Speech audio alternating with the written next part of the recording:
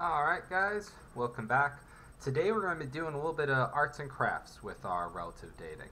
So you should have received two things. You should have received a sheet of paper that looks like this. This is your welcome paper. It's got some instructions on it. And you also should have had another paper that has follow the directions and assemble. So these are going to be your cutouts. So the first thing that you're going to do is you're going to go ahead and cut these out. Now it's very important that you keep the columns together and you make sure that you indicate like that this side is up so you don't get them flipped around. So don't make a big pile out of them or it's going to make your job a whole lot harder come the end. I already just did this assignment a second ago, and if you don't keep your four different strips separate and know which side is up, you're going to wind up having a hard time with this assignment. Alright, so you're going to go ahead and cut these out. Now I've got a slightly different one that I've already cut out. You're going to take your instructions piece, you're going to flip it over onto the back. So here are my 3 strips. So mine only had 3 strips. And you can see that I've cut them into their 3 strips, and then where you have these unconformities, these swivel lines, you're going to cut them apart at these swivel lines as well. So now what we need to do is we need to arrange these into a geologic timescale. Now you'll notice that these don't all match up. So this one starts with the black checkerboard and this one starts with the gray. So what we need to do is we need to slide these around until we can get them to all kind of match up on the same time scale. So for example, I see that I've got this gray rock that has an X in it. So these two look like they kind of match up some. So I'll arrange those that way. And then this seems to match up with something over here, and then these two match up as well. Alright, so these two are going to match up. And then what about this one? Alright, so this one seems to match up here. And then this piece, if I slide it, seems to go to about here. And that shows me just where these pieces are going to need to go. So that goes there and that goes there. Alright, so now what I've done is I've come up with my geologic timescale. So across these different layers, I've matched them up so that they all appear at the same time. Now you'll notice that there's some gaps, there's some blank spaces. That is normal. You are going to have gaps in the geologic record. These are called unconformities. So now once you've got them all arranged the way that you think they should go, I want you to call over your substitute. He has an answer key. He's going to tell you whether or not you're right. Once he's told you that you're right, what you're going to do is you're going to take a second, you're going to go ahead and tape these down. You can either use tape or glue, whatever you have. If you don't have anything, go ahead and get with the sub, and the sub will be able to get you some materials either from my collection or from one of the other teachers. Now I'm just kind of rushing here so that we can get to the next part. So once again, you're just going to tape or glue these down, and alright, there we go.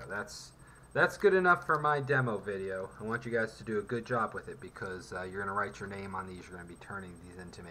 So make sure that you tape your glue yours down much neater than I do. Now once you've finished with your taping activity, the next thing that you're going to be doing is that you are going to be answering some questions. So we have this question sheet. So the first part is just some definitions, and then here it's going to say create some key fossils. Draw a fossil symbol and then number them from 1 youngest to oldest. So inside each of these layers I see that I have this jellyfish. So inside here I would go ahead and draw a jellyfish. And it seems like I also have these X fossils, so I draw the X fossils.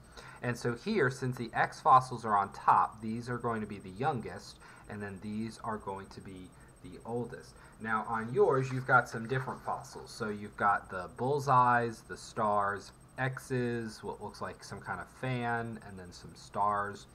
So you're going to have some different notes than I am. Alright. For the analysis piece, okay, it says create a key for the sediments, draw the sediment pattern, and name the sediment to go with it. So there should also be another sheet that you guys received. This is going to be the key.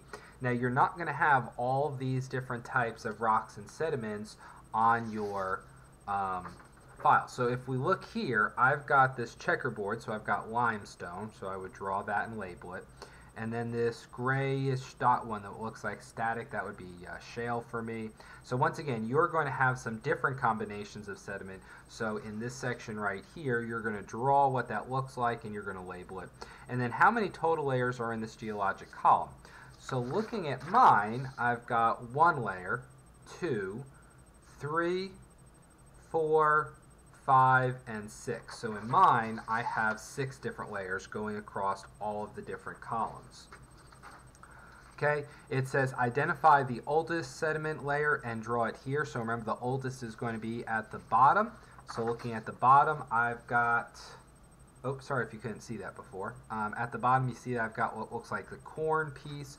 So I would say, all right, so I would draw my pictures of the corn, and that is actually the symbol for nice. Okay.